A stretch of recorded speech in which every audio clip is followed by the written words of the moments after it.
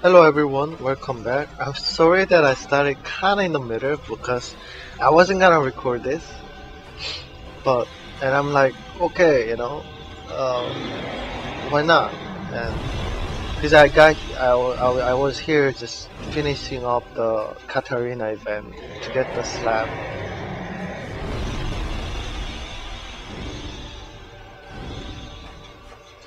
and he's harder than the other Hydra, but I managed to beat that Hydra too, and realized that I can beat the Hydra because my concern was being level 1, I don't have enough stamina. Yeah, that when they do the head thing, head smash, I don't have enough stamina to withstand their damage, and I was afraid they might go through my shield and damage me. But having that ring on really helped. The ring of favor protection boosts the stamina and HP. I realized that I beat the first Hydra. I was like, oh, I think I can beat this one too.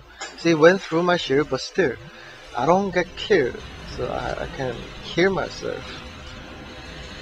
And I use the pyromancy because I want to keep the full stamina for blocking or running around.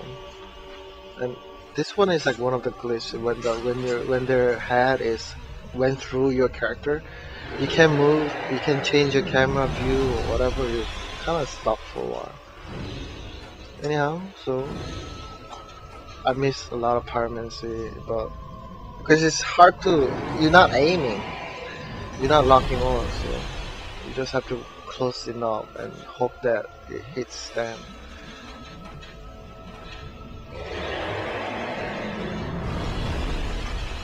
And yeah, that one as well. I don't think I managed to hit once, I guess, huh? And I'm sure that you all know how to beat this boss. You want to get closer because if you don't, they start shooting the water thing, and it damages so much.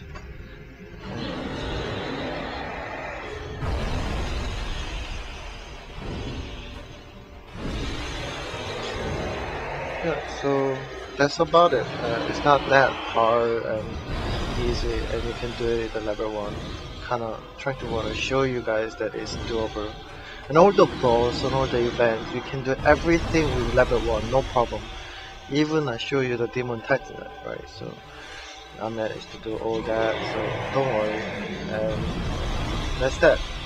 Have a nice day, and finish the commentary here, and let the game goes on until the end, a bit, the Hydra boss. Thank you for watching, and have a nice day. Bye bye.